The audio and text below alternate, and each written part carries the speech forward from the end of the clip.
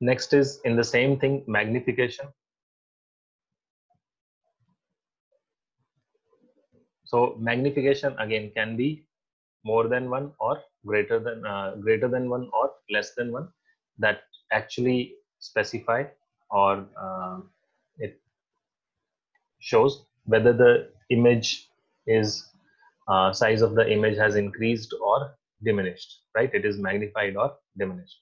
So magnification M is given by size of object, and this is universal formula, so it will be applicable everywhere. Size of image divided by size of object.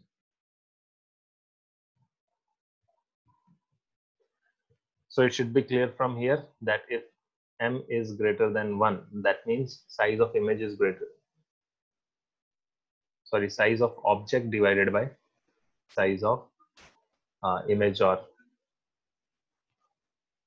so if M is greater than 1, that means it is magnified,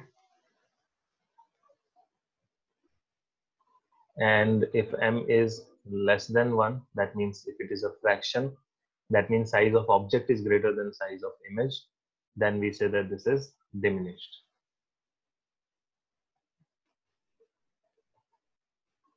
Okay, so that is about magnification. There are two types of magnification. One is linear magnification and another is aerial magnification. Linear means the length or one of the dimensions, either it will be length or width or height. Aerial magnification means the area or the surface will get magnified. That is the magnification in area. And so these are the two types of magnifications which we see, that is linear magnification and aerial magnification. So what is linear magnification?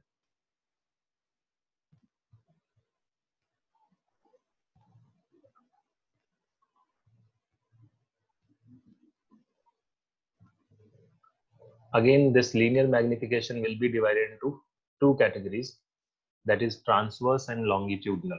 So transverse and longitudinals are the directions or the orientation. So one is transverse and another is longitudinal. So we'll see what is transverse. When an object is placed perpendicular to the principal axis, then the linear magnification is called lateral or transverse magnification. So this is also called lateral. So what is this? This will be when object is perpendicular to principal axis. In that case, it will be called lateral or transverse magnification. So magnification anyways is what? Size of image divided by size of object. So, and in case of mirrors, these mirrors, if it is real, right? So if it is real, this image will be formed in this side and object will also be in the same side, but object will be like this. If object is like this, image will be like this. That is, it will be inverted. If it is real image, it will be inverted. So the magnification formula is given by minus v by u. That is the image distance divided by u is object distance. Now this is also equals to f divided by f minus u, or this is equals to f minus v divided by f. Are all of you aware of these? If not, let me know, we'll derive.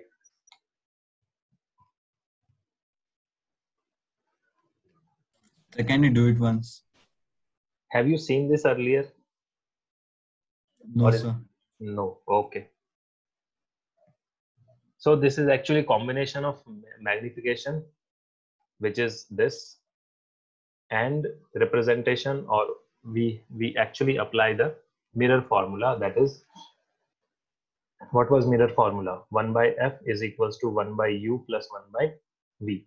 So we apply this here, right? Say for example, I'll say magnification is minus v by u, correct? So from this, if I want to get minus v by u, what will I do is I'll multiply this by minus v. So if I do this, I'll get minus p by f is equals to minus v by u minus 1. Is it clear? So what will be this? This will give us minus v by u is equals to 1 minus v by f. And what is that? That is f minus v divided by f. That's what this formula is.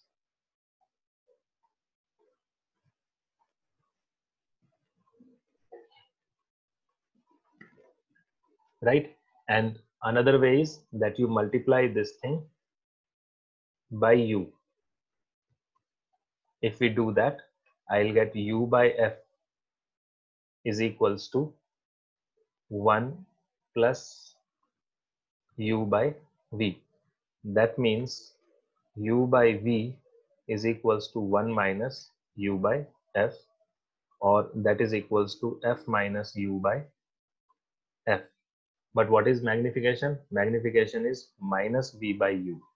So that means this is equals to f divided by u minus f.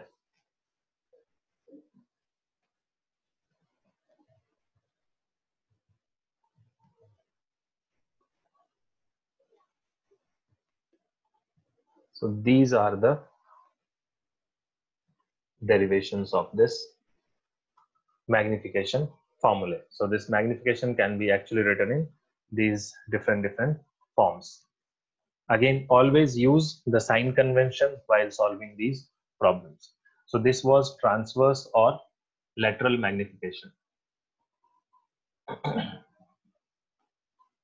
So if you have to derive it, you can derive it as well. Otherwise, this is the transverse magnification. Let's move to the next, that is the longitudinal. So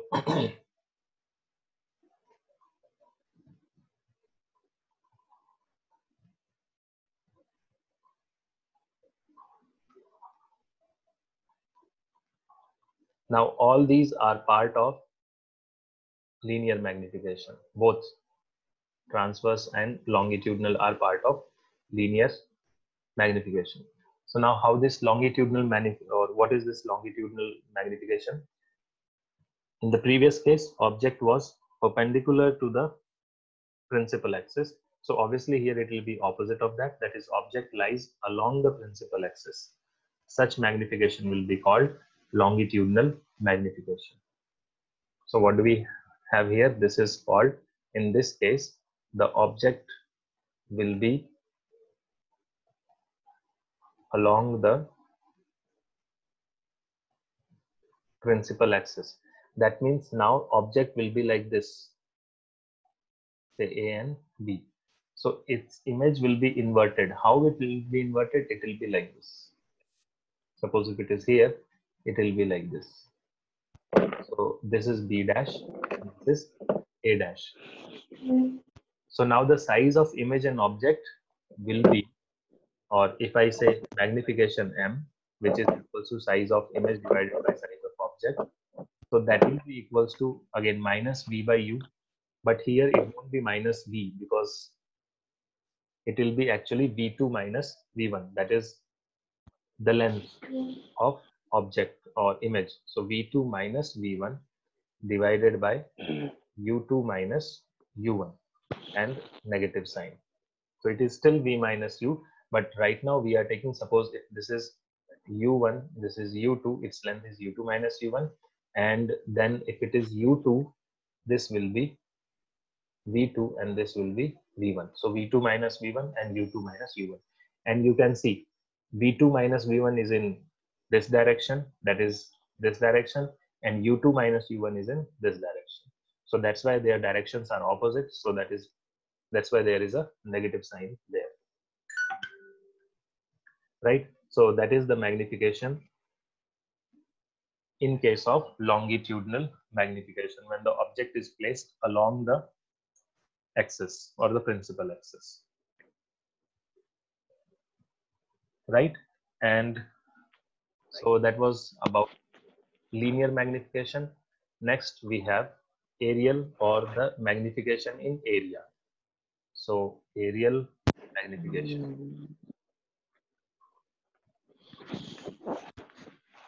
So this means we are talking about the area. So obviously, suppose instead of an object like a straight line or a stick, mostly we can also see an object like this which has a surface area. So now if this will gets magnified, its length as well as width both will get magnified, right? So the magnification will be there in both the cases. The length and width both will get magnified, and both will get magnified by same factor. That means if this is L, this is B, that is length and width, and the magnification is M by factor of M, then length will increase to ML and width will increase to MB. Increase or decrease depends on whether it is magnification or the image has diminished. So in a 2D object, if it is placed with its plane perpendicular to the principal. कौन है रो ये हाथी इधर लगता है ना ये क्या 100 है सर हाँ, ये Okay, so here aerial magnification we take, and what is this case? This restriction which is there is that the plane of 2D object is perpendicular to principal axis, right? So that is the case, and in that case, as we have seen, the magnification, that is surface magnification or aerial magnification given by ms, that will be equals to area of image divided by area of object. And because this, it will magnifies both length and width as we have seen. So suppose if it is a square, it will be ml into mb. Sorry, even if it is a rectangle, it will be ml into mb divided by L into B. So that is equals to M square, where M is the linear magnification. So aerial magnification is equals to square of linear magnification.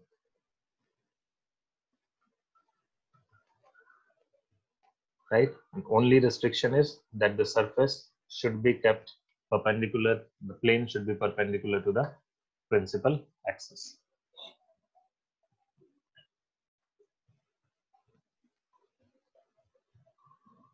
Okay, now let's move to refraction.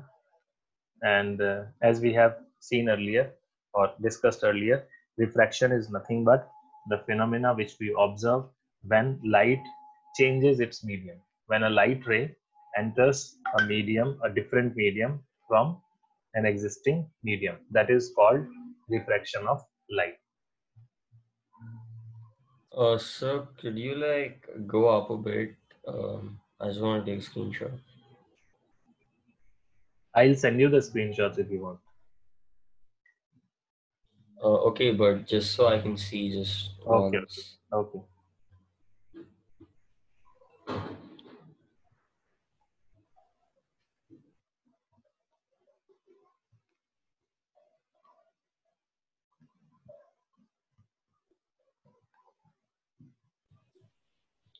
Let me know when you are done. Sir, could you go a bit more up?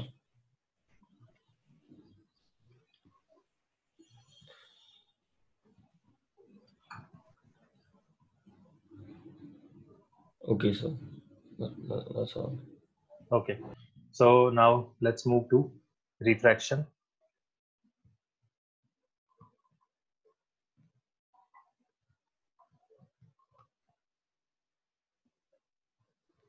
Now, what is refraction? As we said, it is bending of a ray of light passing from one medium to other medium. So this is nothing but bending of light when it changes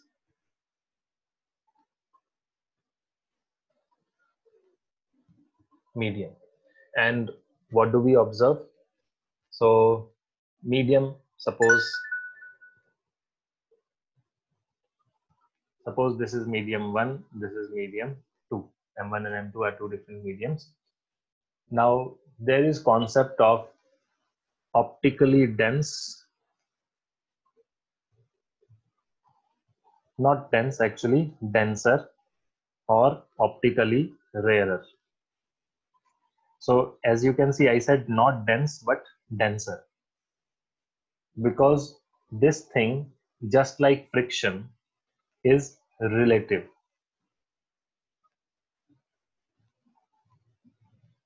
So a particular surface may have less friction as compared to some other surface, but the same surface will or may have more friction as compared to some third surface.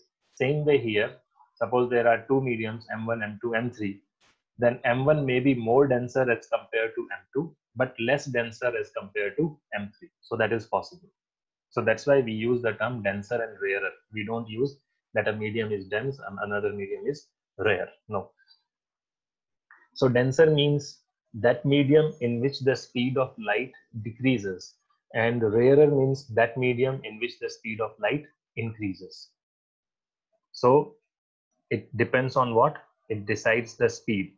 The speed decides whether the medium is, or the change in speed decides those. That's why let's say delta speed. So in a denser medium, change in speed is negative, and in rarer medium, change in speed is positive. That is, speed increases. Increase of speed means traveling more distance in same amount of time. So you must have studied that Snell's law, right? Or in case of refraction, what actually happens. But what you study is mostly that when light enters from rarer to denser, or from denser to rarer, what happens? That's what you have studied. I don't know whether you have studied the reason for that. That why it bends away from the normal or why it bends towards the normal. So let's see that here.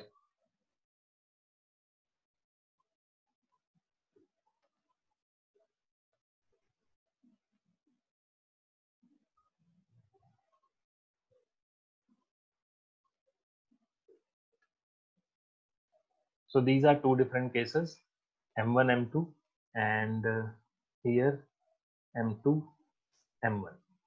We take this as M1 is rarer than M2. That means speed of light in M2 will be less than M1, right? So how can I write this now?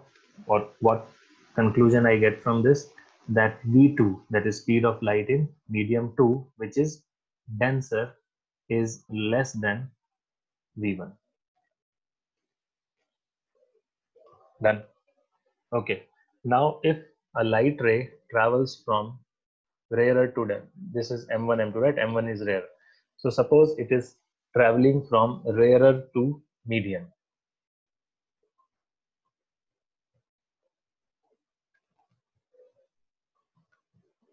Correct? So because I cannot draw dotted lines here, so I'll draw it like this. This is the initial direction of the incident ray, or this is the incident ray. This is angle of incidence, that is between normal and incident ray. Okay, now this is normal. Now what happens is, we said that the speed of light is going to, because it is from rarer to denser, so speed of light should decrease. That means if there was no change in medium for a given instance of time, it would have reached, suppose, here. But because it is denser medium, speed should slow down. That means the distance traveled should be now less. And how is that possible? We have two options now for that. Let's take that one by one. Or one is by going in this direction, that is by bending here, or another is by bending in, that is towards the normal. So in which case do you think that it will travel less distance in the same amount of time? When it goes like this. So this is where the distance traveled by this will be less, and here if it travels like this in the same amount of time, it will travel more distance. So that's why we take this, that's why light actually bends towards the normal, when the light changes its medium from rare to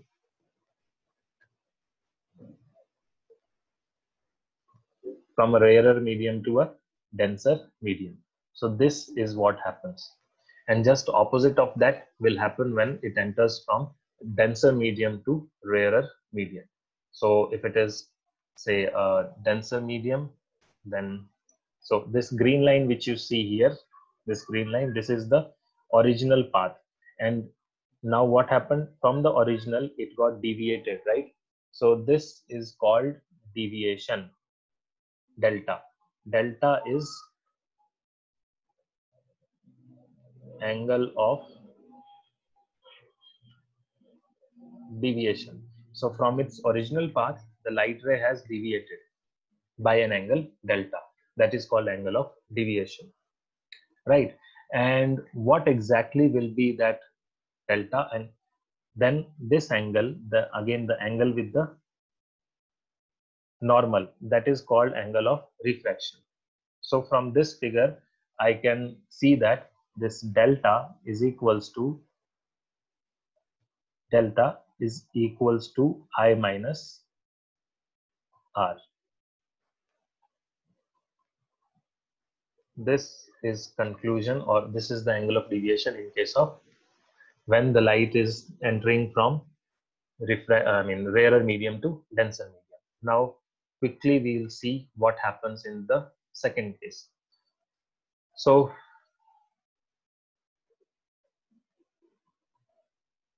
this is the incident light ray, right? And because it is entering from denser to rarer, so it will go away from the,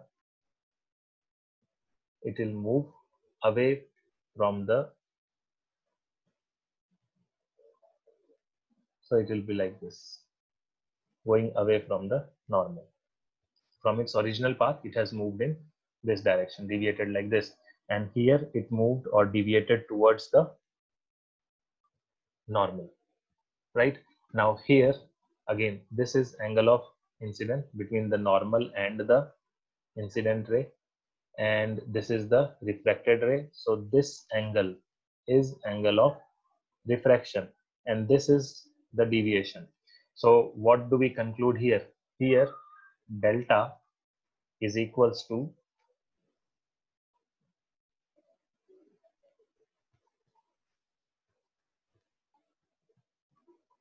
yeah, what is delta? Delta is equals to r minus I.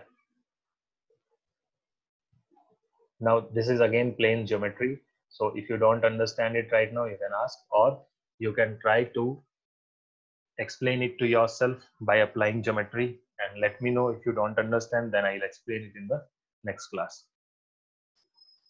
Now this is what happens during refraction, that light bends either towards the normal or away from the normal. Towards the normal if it is from rarer to denser, away from the normal if it is from denser to rarer. Then there is a deviation, and the deviation delta is given by either I minus r or r minus I. In both the ways, it is the you can say it is the difference of angle of incidence and angle of refraction, right? And always take the positive difference. So that is, if angle r is more, take r minus I. If angle I is more, take I minus r. That's what is angle of deviation. Now, based on this, we have a law of refraction given by scientist named Snell, and that's why the laws are called Snell's law. Just like laws of refraction, these are very simple. It just simply says the ratio of sine of angle of incidence to the angle of refraction is called refractive index. Actually, law is that it is constant. The ratio is constant for given two medium, right? But numerically, how we are going to write is that sine I divided by sine R is equals to mu of one medium with reference to another medium. The two media can be written as, say, mu1, mu2, mu1, 2, that is, it is traveling from medium 1 to medium 2. Then this is equals to mu2 by mu1, and that is equals to sine I divided by sine R. This is what Snell's law or refractive index is. Now remember, the refractive index is again a relative term of one medium with respect to another medium. So it will be always written as mu12 or mu12 like this. That is of medium 1 with respect to 2. Now the same thing, if it is always with if a medium refractive index is with respect to air, that is called refractive index of the medium, or the absolute refractive index of the medium if it is with respect to air, then it is just called refractive index. Otherwise, refractive index of medium 1 with respect to medium 2. Right? So that's about refractive index. Now, refractive index is that characteristics which decides speed of light in it. And obviously, it is a scalar quantity. It has no unit because it is ratio of trigonometric ratio. So it is actually ratio of ratio. So it cannot have any unit. And it will be of two types. The refractive index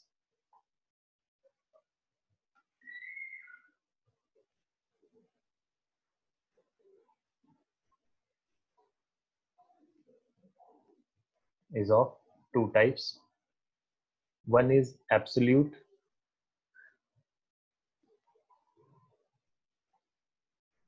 refractive index and another is relative, which just now I explained you. So absolute means what? The first medium is air and the second medium is your medium. So when light travels from air to any transparent medium, so the light is traveling from air to medium. So it is from this, from left to right.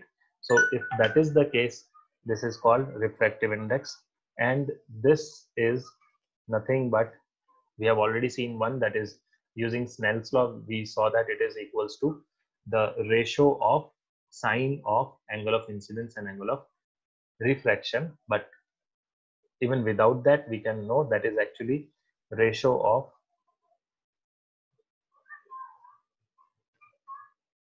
speeds of light in different medium. That's what is refractive index. And from there, from that velocity, we actually derive this, and we see that this ratio of velocity is actually equals to ratio of sine of angle of incidences and angle of refraction. So what is that? This, the speed in first medium, that is velocity in air divided by velocity in medium. So velocity in air is actually c, and if in medium it is given by v, then we say that mu of a medium is equals to c by v. This is what refractive index of a medium, or absolute refractive of a index refractive index of a medium means. Coming to the relative one, so this is when light travels, as we have seen, from medium 1 to medium 2. So it is refractive index of medium 1. When light travels from medium 1 to medium 2, the refractive index of medium 2 with respect to medium 1 is this. So when we will read it, we will read it as refractive index of medium 2 with respect to medium 1. So this should be clear, that first medium is in which the light is incident, and second medium is in which the light bends, right? So this one is equals to, again, this is equals to v1 divided by v2, just like this here. It was v air divided by v medium, here it will be v1 divided by v2, and that is also equals to, or we'll leave it here, v1 divided by v2, right? And c by v1 is what? That is mu1, and c by v2 is what? Mu2. So what will be mu2 by mu1? Mu2 by mu1, that will be actually equals to v1 by v2. So that's why we say that this is also equals to mu2 by mu1, and that's why we read it as refractive index of medium 2 with respect to medium 1, because medium 1 is in denominator, right? So this is what refractive index of medium 1 with respect to medium 2 means, and that's why it is called a relative refractive index.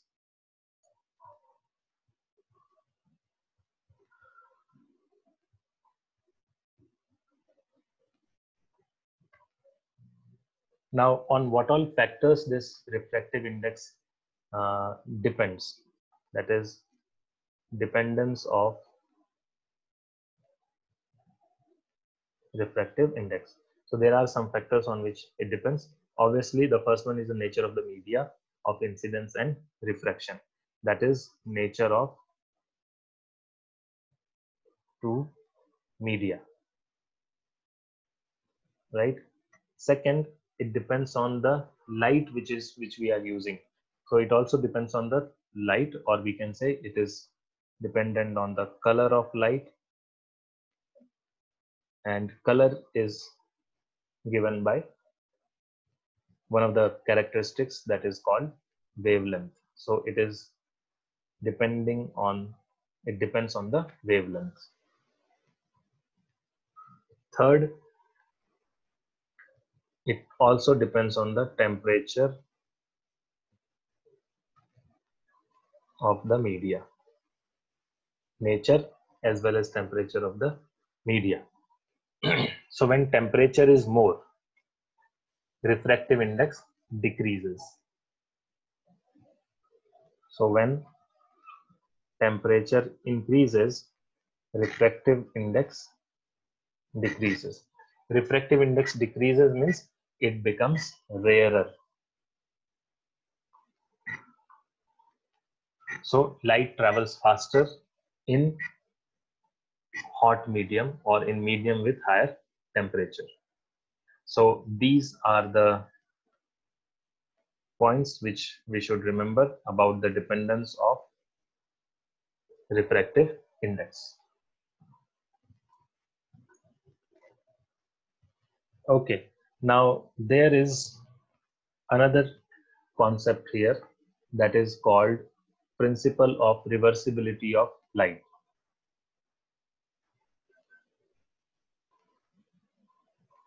Principle of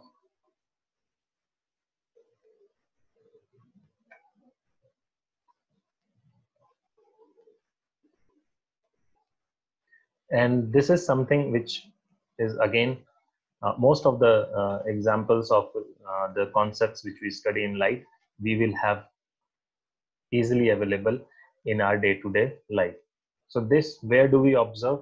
We observe it when suppose there is a mirror in front of you or mirror nearby you. Whatever, if you can see a person in mirror, then that person can also see you in that mirror. And if both two person are there in a room, and one person can use the mirror to see second person, then second person can also use the same mirror at the same position to see the first man or the first person. I think you must have seen this in your day-to-day life. And if angle is such that first person cannot see the second person through the mirror, then second person will also not be able to see the person through the mirror, the first person through the mirror. This is result of principle of reversibility of light. So we'll see this in detail in the next session. I'll end this session now, and we'll restart, or we'll start the new session immediately. So there won't be any delay in the new session.